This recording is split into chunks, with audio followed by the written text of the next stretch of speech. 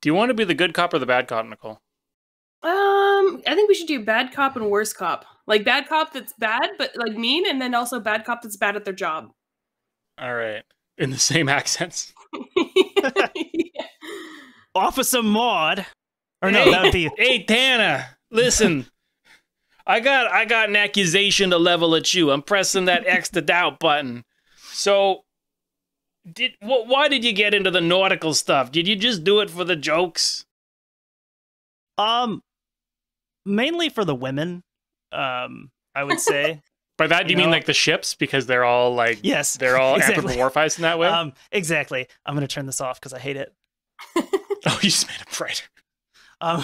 Because I noticed this, like, not only does a lot of the maritime... This is why I got so distracted trying to listen to your show today. Like, not only does the slang really lend itself to just endless riffing, but it really adds it to it when we anthropomorphize the ships and, you know, also make them all female coded. So, like, you know, it'd be like, oh, yeah, she went down after she took a load that was too big for her to bear. And you're like, okay, sure, yeah.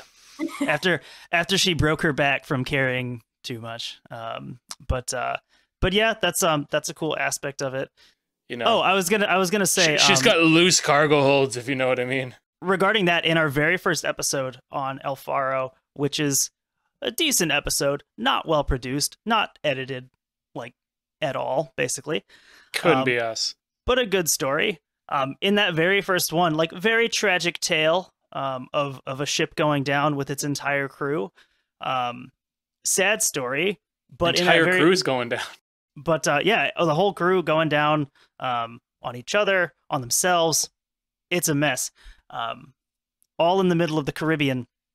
But the term came up, blowing tubes, in that first episode, which, if I remember correctly, was just totally emptying her ballast tanks. I think I don't remember at all. I just remember blowing tubes. Sometimes your ballast tanks will empty if you spontaneously don't empty them before the act. So yeah, it's fine. You just bring a towel, right? Sometimes overnight your ballast tanks will empty on their own. Oh, it's normal. It happens to everyone. Well, the important thing is being able to laugh about it as a crew and just kind of right. You know, shrug it off. And having someone to talk about, you know, that with. It's good to have a good, you know, crew who you feel comfortable with. That's really the way to you know, reach success on the open seas. It's all about the crew. It's all about crew resource management. We talk about that all the time on the show. There's definitely something good there in what you're saying about the steamships, about how, like, you know, you're tying things down so that, you know, you can keep pushing her until she explodes. Like, there we go.